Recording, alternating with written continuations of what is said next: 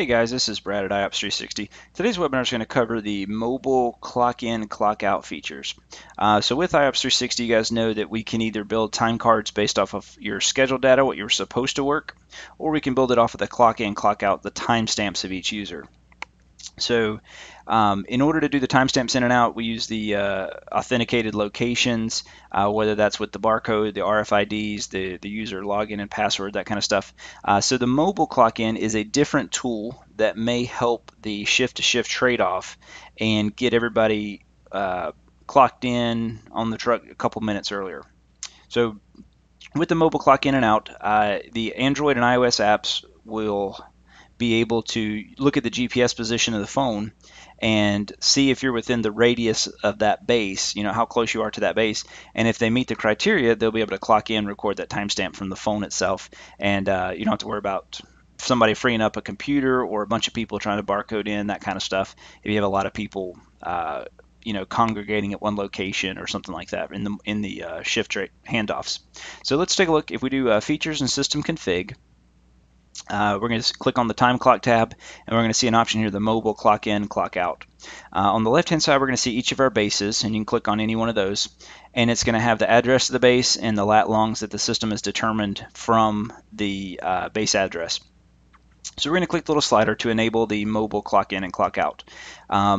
When we do that, we're going to see another box that pops up, and it says, all right, what's the radius, what's the distance that you want staff to be able to clock in and out of for this specific base? So you can enable, you know, a little longer range, you know, on this location and a little tighter on that location, you know, just kind of depending on what the traffic is in the area, or whatever the different the base conditions are. So if we enable this, 50 meters is our lowest option. 1 meter is about 3 feet, so it's 150 feet.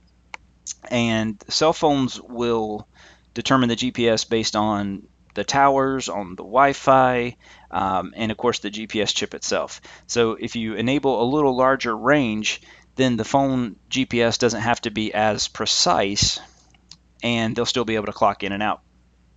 Controversially, the bigger the range you put in, the more chance that somebody can be driving to that location and clock in when they're a quarter mile, half mile away from the location as well. So kind of find what the mix is for your agency, how specific you want it to be. 50 meters is pretty tight versus, you know, a mile away, that may be, you know, 2 minutes of driving, that kind of stuff. So just whatever works for your agency. I'll just pick 100 meters for this one, and we'll hit update the mobile clock in and clock out.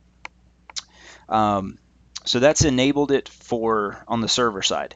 The apps will sync the profile reload data every about 7 days. So if you make a change here, you'll need to go into your app, click on the little menu bar up top, go into settings, and hit resync user profile.